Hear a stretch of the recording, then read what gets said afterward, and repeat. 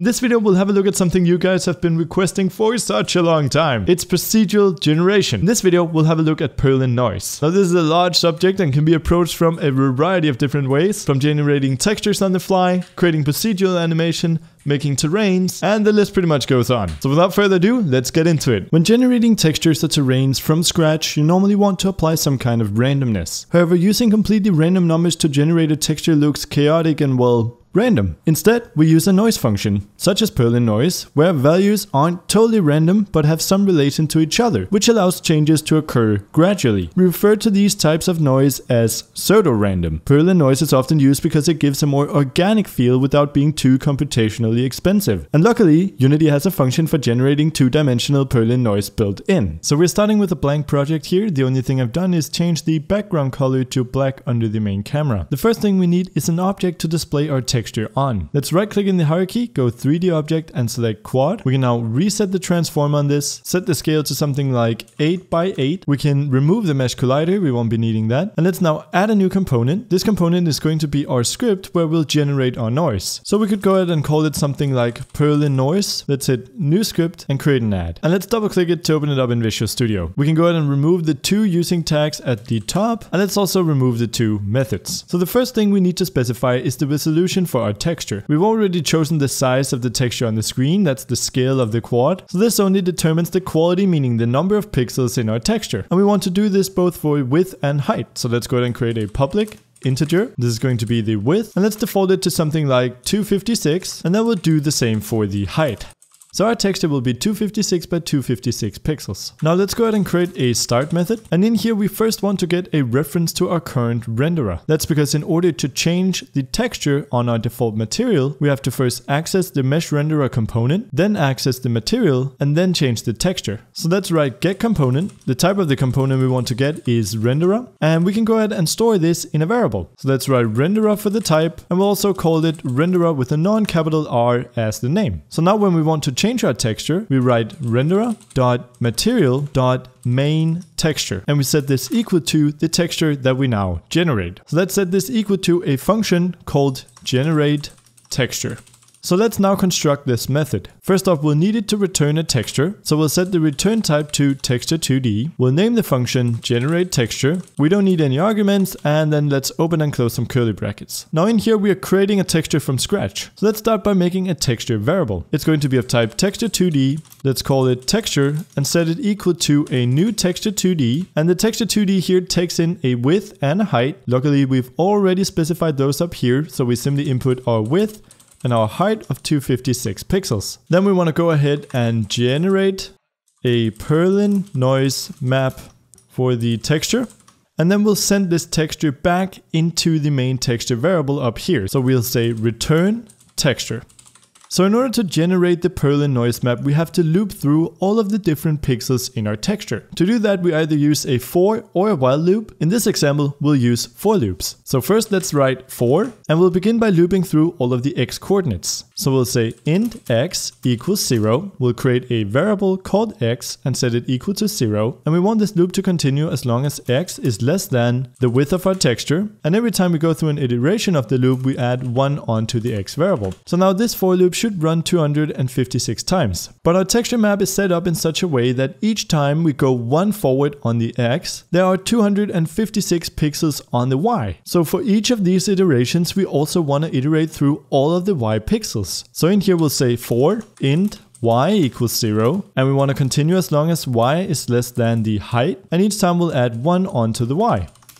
So now our first for loop will run 256 times, and for each of those times, the second for loop going through all of the y pixels will also run 256 times. And so we'll make sure to go over all of our pixels, which are, and I actually have to bring up my calculator here, over 65,500 pixels. Now this is also the reason why there's a lot of optimization when it comes to procedural generation, because we're often dealing with really large values. But that's not important for now. For now, let's just try and get get this to work. So for each of these times, we want to set the pixel we're currently looking at equal to a color determined by our Perlin noise. In other words, we want to call texture.setPixel, and the pixel we want to set is that with the current x coordinate and the current y coordinate, and then we want to insert some kind of color here. And we'll go ahead and create that color right above. Let's create a variable of type color, and we'll call it color as well. And this is where our Perlin noise comes in, because we are going to set this equal to a value generated by our Perlin noise function. But in order to do that, we need to do a tiny bit of math. So let's wrap that in another function. We'll call that function calculate color, and we'll give it our x and y coordinates. So now we can scroll down and we can create another function. This one is going to return a color, and we'll call it calculate color. It's going to take in an integer x and an integer y.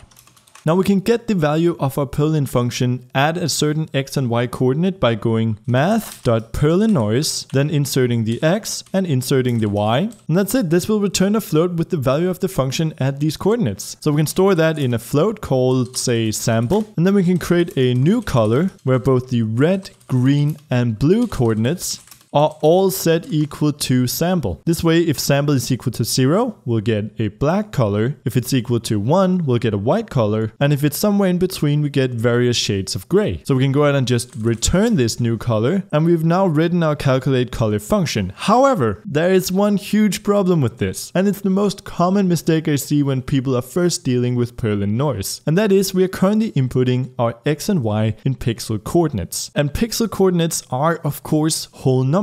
Either a pixel is lit or it is not. We're not dealing with half or 0.3 pixels. And that's not too fortunate for our Perlin noise function, because Perlin noise actually repeats at whole numbers. So what we instead want to do is turn these into decimal place numbers. Instead of having them go from 0 to 256, we could have them go from 0 to 1. In order to do that, we create two new floats here. The first one is going to be our x, and I'm just going to put coord here so we know that we're not talking about pixel coordinates but Perlin coordinates. And we'll set that equal to x divided by our width. So the smaller the x, the closer we get to 0, and the greater the x, the closer we get to 1. And we do the same thing with our y-axis here, so y coord equals y divided by height. And remember, whenever we divide two integers and are expecting some kind of float number, we need to also cast this into a float during the calculation. So we'll write a float in front of both of these, and now we'll make sure to get a decimal place number. Then we'll replace the x value here with x coord and the y value with y coord. And there's actually one more trap that I see a lot of people falling into. And that is whenever we create a texture like this and then change around some color data, we need to also apply that data. And to do that, we call texture.apply.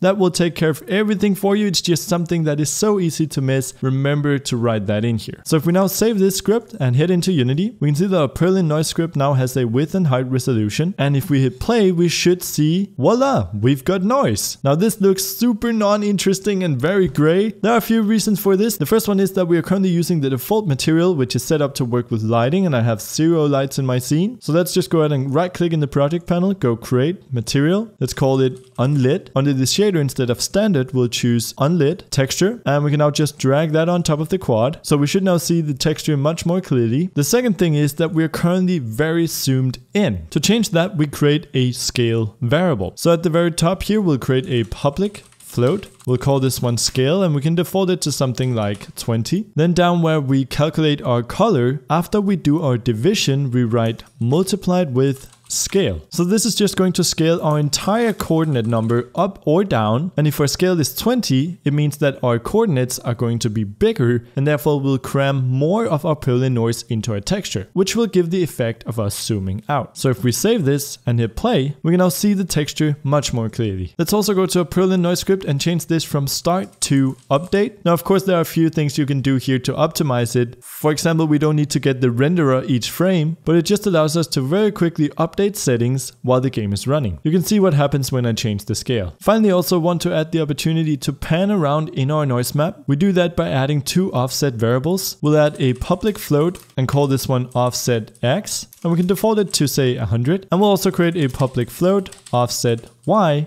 which will also default to 100. Then we again scroll down to our calculate color method, and after we multiply with our scale, we simply add our offset onto that. So here we'll write offset x and here we write offset Y. And in our game we can now adjust these offsets in order to scroll along the surface. This is also how you make the texture random. If we were to create a terrain using Perlin Noise and wanted it to be different each time, we would simply go and pick random numbers for the offset. In fact, let's do that now. Let's go in here and create a start method above the update method, and in here we'll set offset X equal to random.range, and want this to go between 0 and a huge number. And we want to do the same thing on the Y. So now in Unity, when we hit play, it's going to be different every time. Cool, right? That's pretty much it for this video. I'm planning on doing another one on procedural generation. This time we're going to have a look at generating a landscape using Perlin Noise. So make sure to subscribe so you get notified when that comes out. Other than that, thanks for watching, and I will see you in the next video. Thanks to all of the awesome Patreon supporters who donated in April, and a special thanks to Derek Heemskirk, Faisal Marify, James Calhoun, Cyborg Mummy, Cole Cabral, and Jason Latito. If you want to become a patron yourself, you can do so at patreon.com/Brackeys.